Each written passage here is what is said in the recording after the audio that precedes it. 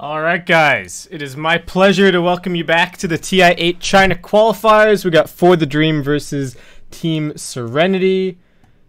Oh no, I've got this bug. Oh, interesting. I don't know why this happens. Check this out. It's like, my mouse cursor is duplicated. I think I have to reopen the client really quickly to fix this. So I'm just going to do that real fast. And we will be right back. Very strange bug. Happens very infrequently, but there you go. What are you going to do?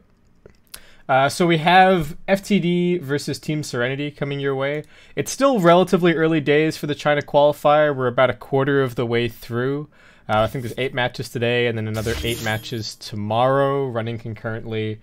There are 2 different lines, so unfortunately can't watch everything, but I've been keeping the games on both screens and keeping an eye on it that way. But pretty important match for both of these 2 teams. I think they're both going to be in contention for a top 4 finish in the group. So moving forward, and there you go, double cursor gone.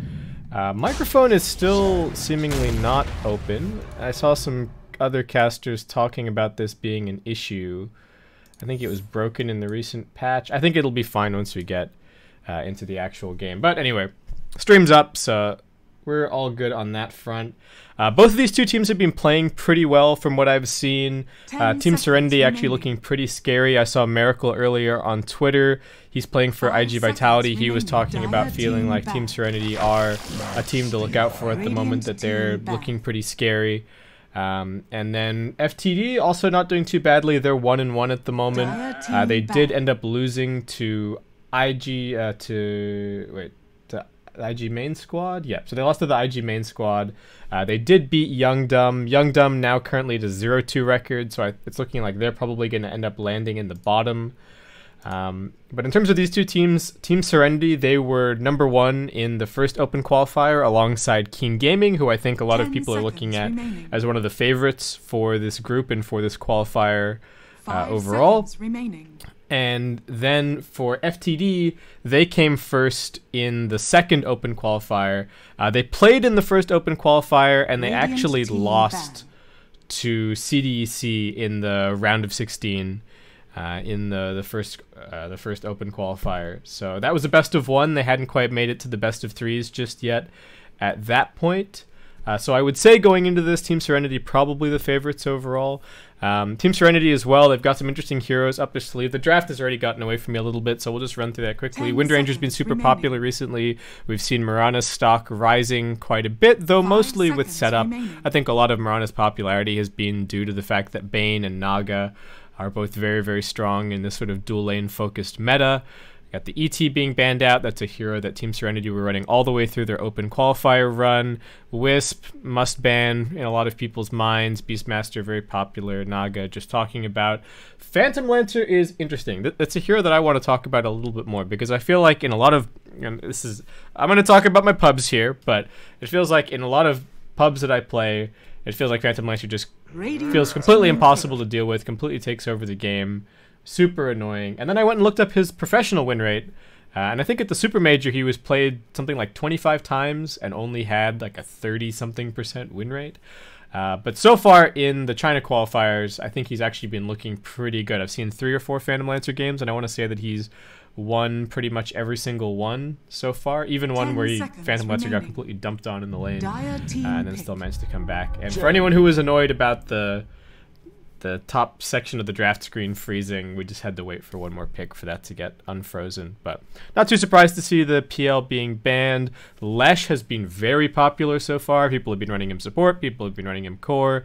Seems like Lesh is really trending. Night Stalker is apparently still not completely dead, which I am honestly surprised at. This hero has been nerfed so much, but everybody still seems to be picking him pretty heavily, so...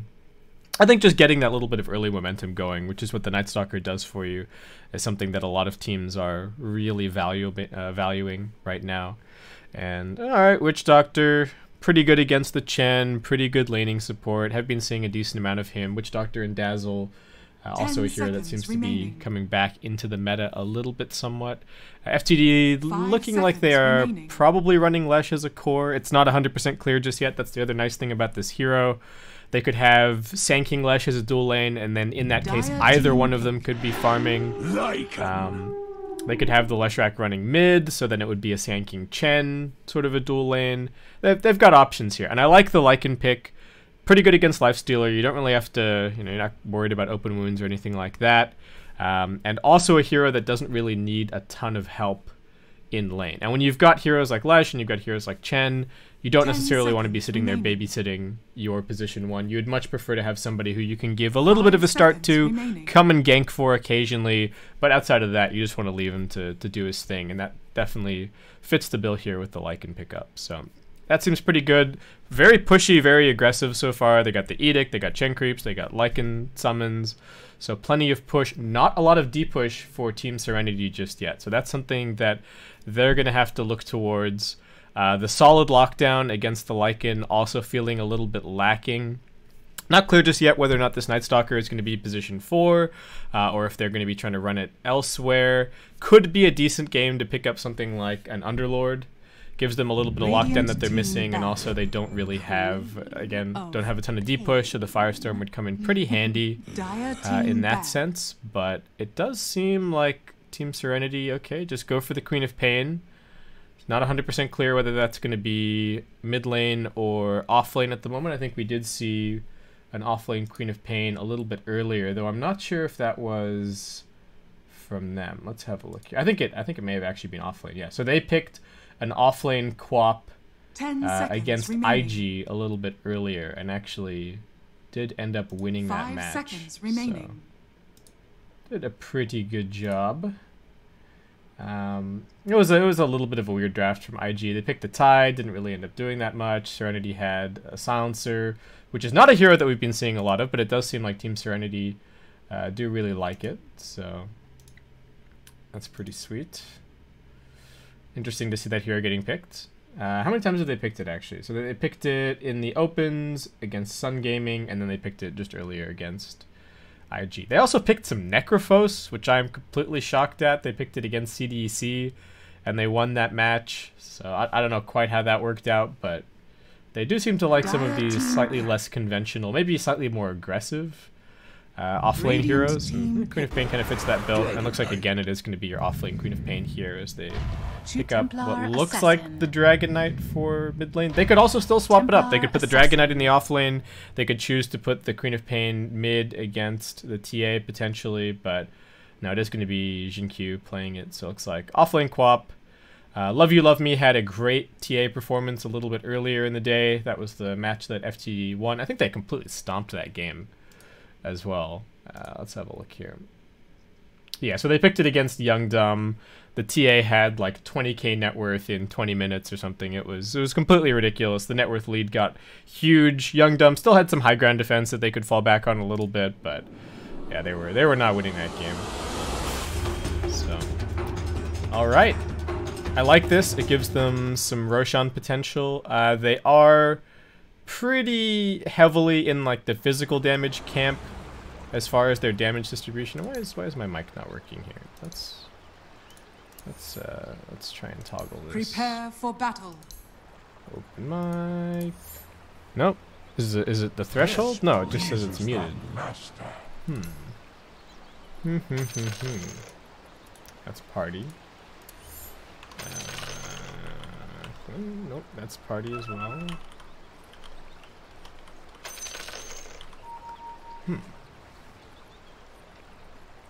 I don't actually know. It seems like something has been bugged out. So apologies to anybody trying to listen on Dota TV. I will do some investigating in between games. I'm sure one of the other casters has run into this and has figured out a solution. But for now, just have to stick with the stream and go from there. So looks like it is going to be what, a support Lesh and a farming Sand King. A little bit of dual roam action potentially. Both Raji and the Lesh actually have Orb of Venom picked up. We'll see if they'll be playing together all that much. We got Lifestealer, Witch Doctor is the dual lane being set up, and it looks like Serenity are trying to kind of dodge a little bit away from the aggro dual lane that FTD are going to be running, or in this case maybe even the aggro tri-lane. It's a full rotation. The Lycan's now at top. They're sending the Sand King bot. This is a little bit interesting because I think a lot of teams actually quite like having the Lifestealer up against the Sand King in lane. Or at least it's a tolerable lane for the Lifestealer, whereas for most melee heroes it's just completely unplayable. So we'll see if this prompts any further swaps. Mid lane is going to be Dragon Knight up against TA. TA gets a slightly better block, but unfortunately overblocks it a little bit. So we're just going to be bouncing back and forth here. We'll see how many CS he can get under the tower. Yeah, 2 out of 4. We'll make it 3 out of 4. Does manage to grab it. Alright, nicely done. And get some free hits on the Dragon Knight here. DK's got 1 so far. Let's see how much he gets out of this wave. He is taking so much damage for this.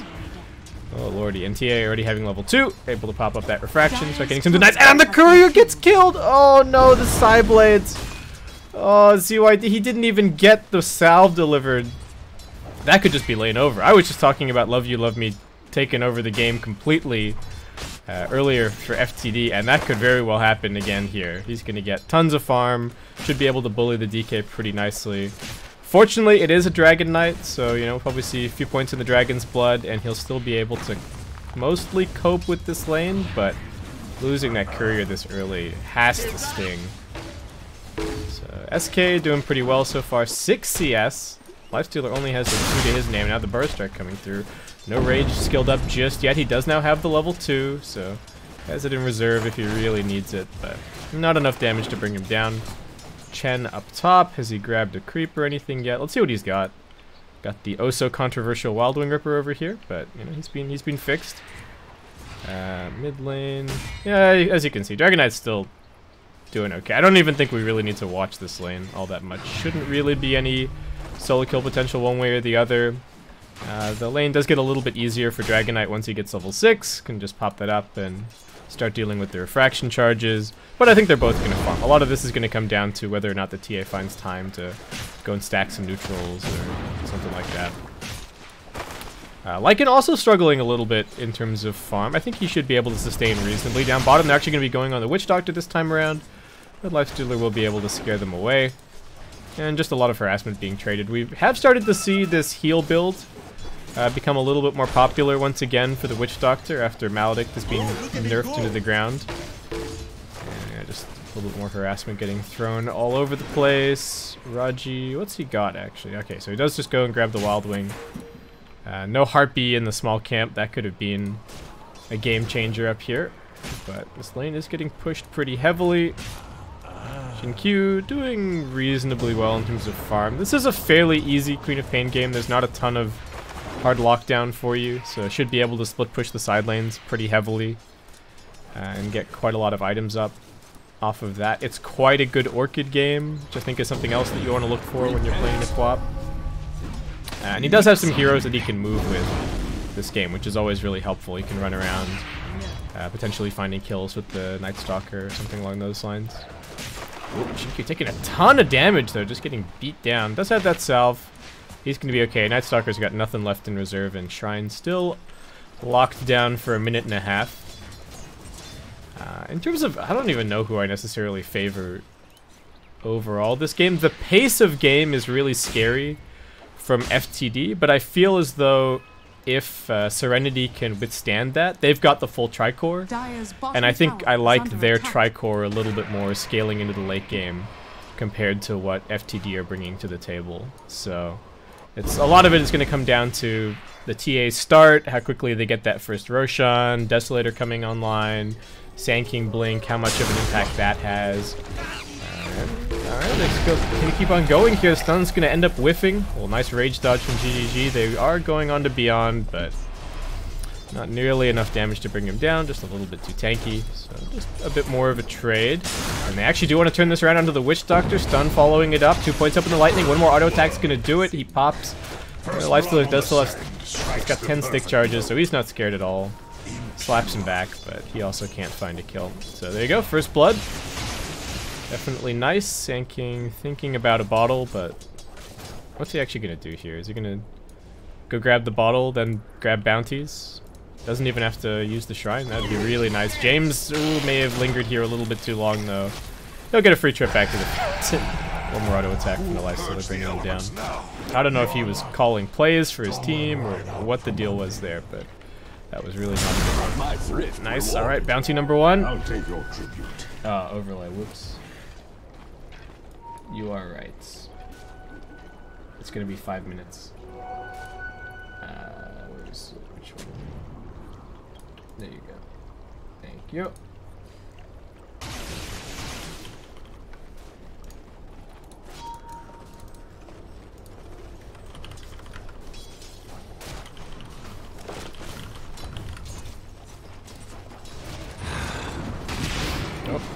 Lycan taking damage. In some trouble. Can they actually finish him off? Void coming off cooldown in 2 seconds time. Trying to stay above the trees. Alright, he's down. Raji, nothing that he can really do here. Chen only really being played as a laning hero in this situation, which I think is a little bit of a concern. Especially since it seems like they're not really winning this lane. If anything, it's just a trade. And he's not really getting a ton of farm. Not all that easy for him to go and rotate over to mid and find a gank there. They are going to be going onto the Witch Doctor once again. Could just be a support trade. Lifestealer looking towards James. XCJ just stands his ground. He's healing up a little bit. Will be brought down. And does just end up being that 1-for-1 down here. Up at top. PYW getting pushed back a bit, but he's going to be okay. And Love You Love Me. What is his advantage on this mid lane? Pretty significant. 44 and 16 against the 28 and 2 of the Dragon Knight. Did he just clear some Ancients? Looks like he may have made his way over there. Like I said, now that the DK gets 6, life gets a little bit easier, but he's still not looking all that healthy. And actually, bottom lane, they will manage to bring down the Lifestealer. Chain stunning him, and now they've got a follow-up stun.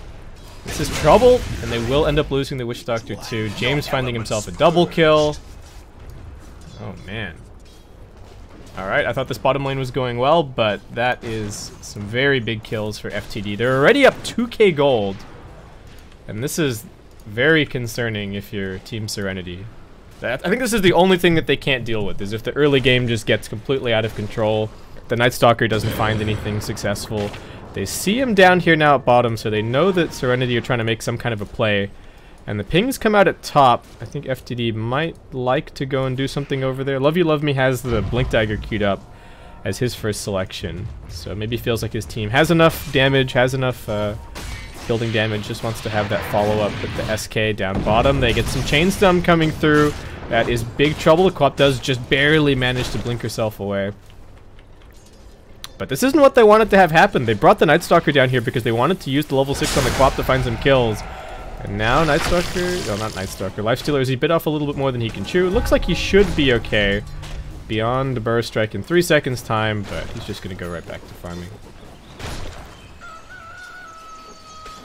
Regeneration. Alright. So Tier just going to keep on farming up these Ancients. Lycan, very standard build from him so far. He's just going to be going straight towards the Dominator. Oh. Lifestealer, trouble. Stuck on the Agi Treads. Taking some extra damage. Gonna try and turn this one around, but he has already used the open wounds. Paralyzing cast not really helping too much. It does end up catching the troll creep. Sand King wants the burst strike through the trees, but he's also pretty low. XCJ retreats back with the heal, but I don't think that's gonna be enough. And over at mid lane, that is a straight up solo kill. Love You Love Me just gets ZYD completely trapped in the river, and down he goes. Nothing surprising about that. I mean, it's a slightly surprising kill, but nothing complicated about that kill at all. And that is going to be a very fast Blink Dagger for this TA. Oh my word. And a TP over to the shrine, grab himself a Clarity, and he is going to be A-OK.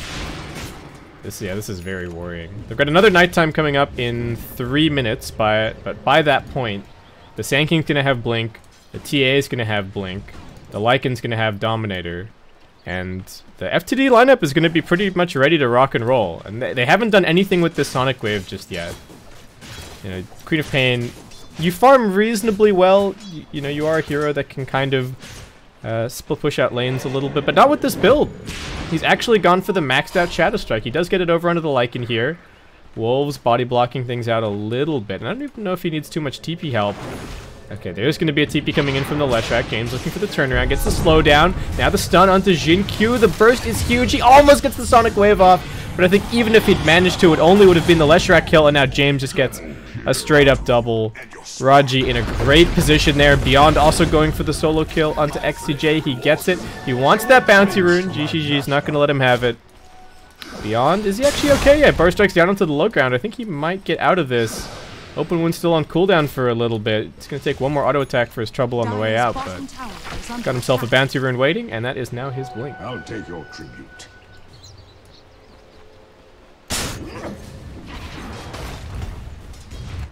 Oh man, this early game is just going from bad to worse. This next nighttime is going to have to do a lot for them. If they can get a couple of successful pickoffs, they can take buildings. That is the one nice thing that Serenity do have going for them, especially with this last pick Dragon Knight.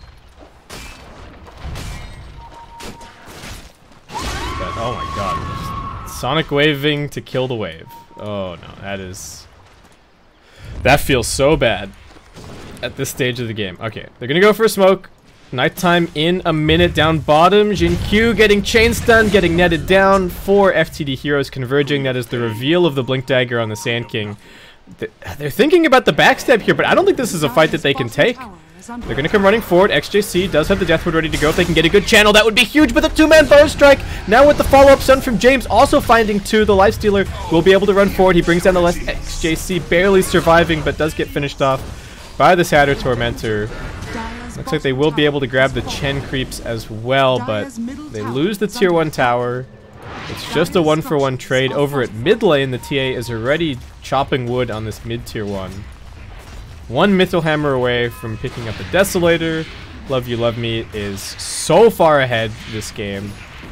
And they do kind of have the tools to deal with him. The refraction is not insanely strong this game necessarily, but this is just such a scary position to be in, especially if you're this Lifestealer. Ishiji trying to come in and grab a kill here, but he's going to get chain stunned into Oblivion. No Rage, no Infest, no nothing. ZYD also trying to run for it, but they've got so much catch, they've got so much chase. They got another burst strike in 1 second, and there isn't even a tier 1 tower here. PYW, what can he do to save? They're going to try for the turnaround, but it's another 2-man burst strike. XCJ over the tree line, doing some work with the Deathward, but doesn't keep it focused on the James. Finally gets the kill now, but ZYD is dead. Jin Q doesn't have his ultimate available for another 30 seconds, and this is just getting obscene. Parental advisory required. This is just... I don't know what they do. They're down by 7k. The Lycan isn't even really getting involved. He's just off farming his Necrobook. They lost the top tier 1. In the meantime, their map control is getting completely strangled. And FTD just using every little bit of advantage that they've gained out of the laning stage so effectively. Smoke. Is it going to get broken? They know that the Dragon Knight is up here on the high ground. Nice side trap placement. They know that someone is going to come and try and find farm over here in the Tri-Camp area. He does get the shrine off, and looks like FTD. They're going to call it quits. It is still nighttime. No reason to give away any free kills. They claim another tier 1 tower. Looking pretty much unstoppable. Jin Q is just working on an Aghanim Scepter. But without the Scream of Pain, he can't really push lanes this game. And I thought that was part of the point of the Queen of Pain this game, was to be able to push out the lanes for the team. Nightstalker is just gone. Shows his face for a second on the mid lane. Quick burst strike from Beyond, and Lycan's not done. He sees this Witch Doctor and he wants him. Paralyzing Cask is going to be a little bit annoying. The Centaur Conqueror does get stunned up, but the Lycan's still speedy. And he doesn't even need his creeps to help out. Beyond's thinking about like, oh, do I need to come in here and burst strike? No. Finds the burst strike. Can they get the follow-up? Centaur Conqueror stun. They can as well. Jin Q pretty low. Drops off the Sonic Wave. That health talent not there just yet for the Sand King. He'll be brought down. Ooh, Love You Love Me coming in. Doesn't have the Deso just yet. It hasn't been delivered, but the Meld minus armor still doing work onto the Dragon Knight. ZYD, can they save him? TP out from the... Wait. TP out from the Chen. Leshthal running forward. Lycan way too beefy. He's not really concerned. Love You Love Me still jumping forward. Lifestealer, no Rage, no Infest, but looks like move speed is going to be just enough to get him out of there. Nightstalker wants to find a catch. He wants to keep them here. He wants to find a few more kills. But they are not going to get anything out of that. I mean, they did get the Sand King, but still, overall, really good fight for FTD. And TI just jumps forward and 2 shots the Nightstalker. Oh, lordy. Oh, lordy. lordy. All Alright, so now into the pit they go. They've got total map control. They got wards here. Oh my god, look at this ward. It's getting missed by... It doesn't even give that much vision. This is one of those obscure wards where it's like, oh, it doesn't actually... It's not the optimal ward in terms of the amount of vision that it provides, but it's the optimal ward in terms of it's not getting dewarded. This sentry missed, and they still have vision. They know exactly whoever is farming these two camps, and this is pretty much the only place that Team Serenity can feel safe farming at this point, and that's being taken away from them by this great ward. So Roshan down, Aegis on the TA. I said that they did have ways to deal with the refraction this game, but they don't have ways to deal with TA twice and FTD. I don't even think they need to stop grouping up for the rest of this game. They can just keep on going. There is absolutely no way for Serenity to take a fight at this point. Anybody that they try and focus can just be sent back by the Chen. They've got the Hand of God for save. Lycan's beefy. Templar Assassin's got the Aegis. Sand King's gonna go jumping in. They get the burst strike out of the Queen of Pain. Do they have the chain stun? Jin Q, there's a stun. He's gone. So much of the burst damage from the Serenity side now removed. They could send the TA back to heal her up, and then she could just TP to the mid tier 1, but they don't even need to. They get the net now onto the Dragon Knight, charging forward. TA getting locked down a little bit, but now saved by the Hand of God. Melee Barracks next on the chopping block. This is 16 minutes into this game, and we have a 14k net worth lead in favor of the Radiant. We were a little bit behind on the schedule before this game started, and I said that I thought Serenity were the favorites, but FTD proving me wrong, and they are going to get us right back on track with what looks like an obscenely fast win. Yeah, and they're not even done. Look, they're just like, ah, we still got the Aegis, we still got everything. Why would we back? Keep on going. Tier 2 tower next. We got the Dominator regen working for the Templar Assassin. Raji's taking siege creeps. Alright, Shrine's next on the chopping block. Serenity are just like, what the hell do we do?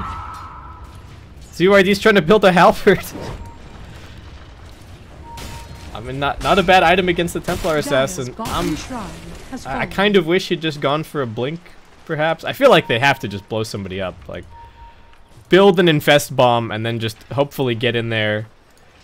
Hope that you can hold until the Aegis is just about to expire, and then you blink initiate a fight right as the Aegis disappears. Lifestealer pops out, you burst one target. Hopefully you can go from there. They're going for a smoke right now, but I don't know, this is dangerous. They scan the high ground. They're a little bit worried about running up here blind. They don't want to fight right on top of the shrine. And in fact, FTD actually smoked themselves, running over towards top where they want to rendezvous with the Lycan. Jinkyu is showing. They're just going to make a beeline over towards him. They also see the Dragon Knight over at mid. Courier almost gets picked off. Night Stalker popping the Hunter and the Knight for that. Alright, a little bit of damage on the Lycan, but he has backup in spades. And yeah, Jinkyu is going to have to jump himself out.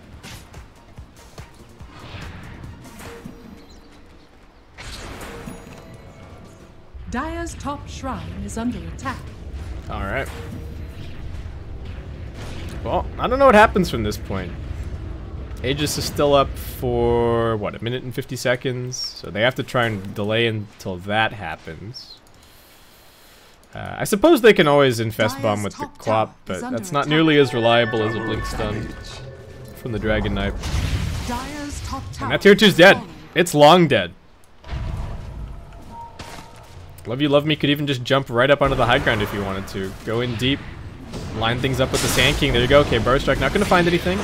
Halberd and the Silence both already used. Oh, now Trouble. The Lifestealer caught outside of Rage. We'll be able to get into it now. XCJ on the backlines does manage to turn around with the Death Ward. Love You Love Me about to lose his first life. Gets the refraction back up. Turns now. 3-man stun out of James. He can't be stopped, and they follow it up with the Burst Strike Epicenter. Perfect from beyond. So much damage. A triple kill for the Lycan. 2 buyback coming through, but it's just way too little.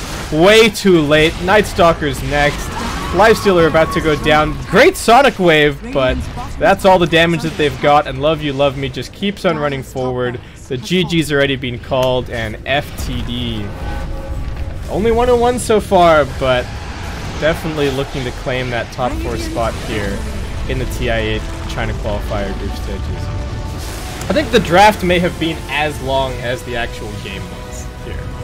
And I've been sitting around The scheduled start time for this match was like an hour and 20 minutes ago, but all the matches are just being played back to back. But for the Dream, there you go. They were they're the winners of the second Open Qualifier. They didn't make it through in the first Open Qualifier the way that Team Serenity did. That was part of the reason that I was like, oh yeah, I think, Team Serenity may be a little bit favored here. If FTD were that good, they would have made it through in the first Open. But yeah, they looked amazing in that game. I don't even know if the Templar Assassin was really the MVP. Love You Love Me, sure, he got that courier kill. He did really well in his lane, but James with some of those split earths was ridiculous. That 3-man split earth in the final fight, even though the game was pretty much already over, I feel like he did so much work on this Leshrac. And it was such an early pick for them in the draft as well. So that is going to wrap it up for this game. The other match is probably going on right at this moment as well. So make sure you check that out. I think CIS and stuff has also started. So tons of closed qualifier action coming your way for TI8. The next match on this stream is going to be Young Dumb, which is Ferrari Stack versus LFY. So I'll catch you guys in a little bit for that. I would imagine that the lobby is probably already up, so I will join that. Let's see. LFY versus Young Dumb. There you go. Make sure I don't show the password. And we are in. Alright guys, so we're going to throw it to a break. Thank you very much for watching, and I will see you back here for LFY versus Young Dumb in just a few minutes.